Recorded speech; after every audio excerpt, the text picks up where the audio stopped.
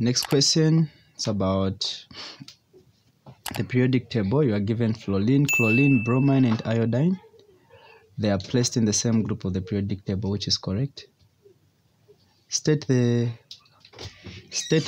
common name used to describe elements in this group. So elements in this group, the common name, it is actually halogens. They are called halogens, which is the group 7 elements. Their common name is halogens. Number 2, state the group in which the elements are placed and explain why they are placed in that group. They are placed in group 7. So groups of the periodic table contains elements with the same number of electrons in their outermost shell. So those that are in group 1, all elements in group 1, their outermost shell has 1 electron. Those that are in group 2, their outermost shell has 2 electrons, so forth to group 7. So these elements, they are placed in group 7 because they all have 7 electrons in their outermost shell. Which of the above named elements is a solid at room temperature and pressure? Among the halogens, the element which is a solid at RTP is iodine. Question B. Chlorine reacts with sodium bromide to give sodium chloride and bromine according to the equation below. Explain why the above equation is possible.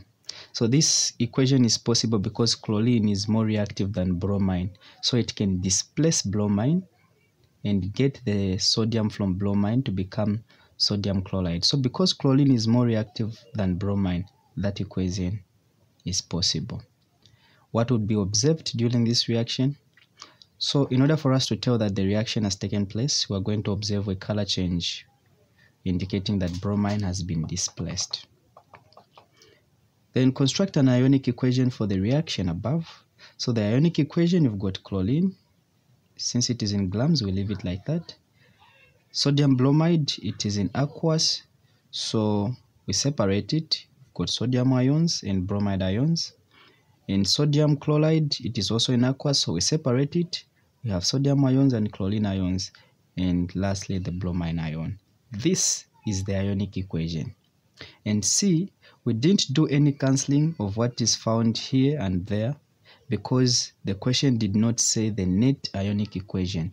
So since it says the ionic equation, we just leave it there showing the charges, or rather the ions. So that's the ionic equation. We move on to the next question. The next question is on electrolysis. That's the topic. And question number A, you are asked, does this represent an endothermic or exothermic process? Or electrolysis process, they are exothermic because they produce in energy.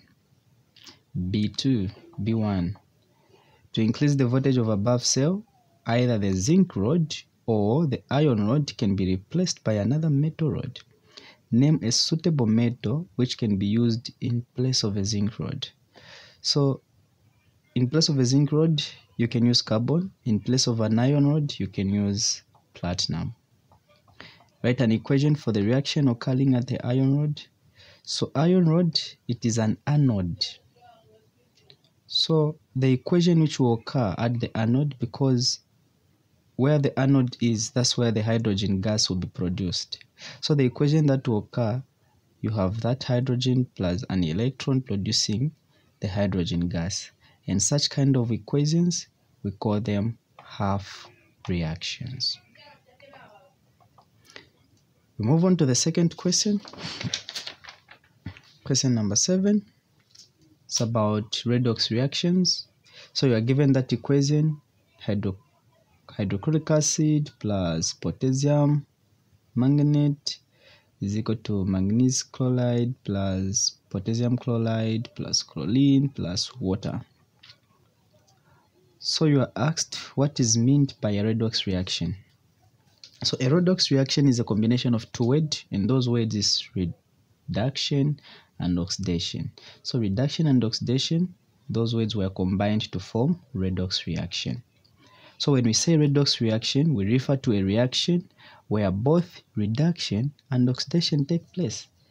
A reaction, not only oxidation is taking place or reduction is taking place, no, but both oxidation and reduction are taking place. That reaction will be called a redox reaction. And remember, oxidation is oxidation is the addition of oxygen, and reduction is the removing of oxygen. Or you can say oxidation is the removing of hydrogen, and reduction is the adding of hydrogen. Or you can further describe oxidation and reduction in terms of oxidation states, which are oxidation numbers, of which we are going to meet them as we proceed with the same question. We come to question number B. Calculate the oxidation number of chlorine in hydrochloric acid and explain why a change from hydrochloric acid to chlorine is an oxidation process. So the oxidation number of chlorine, it is actually -1. How do we know that? From hydrochloric acid HCl, the oxidation number for hydrogen is fixed, it is known, it is +1.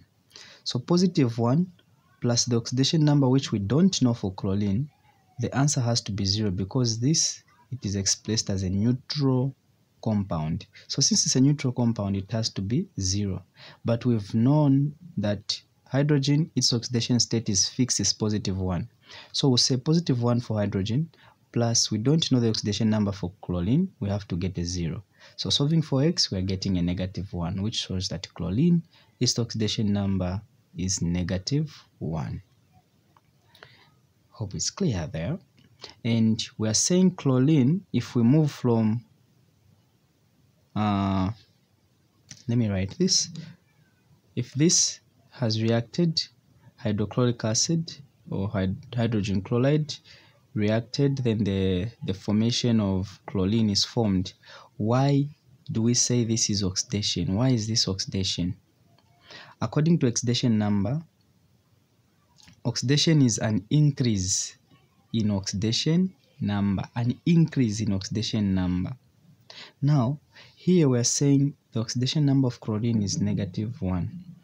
And here, the neutral chlorine, its oxidation number is 0. So from -1 to 0, there is an increase. So because there's an increase in oxidation number, the move from hydrochloric acid to chlorine, it is described as in oxidation.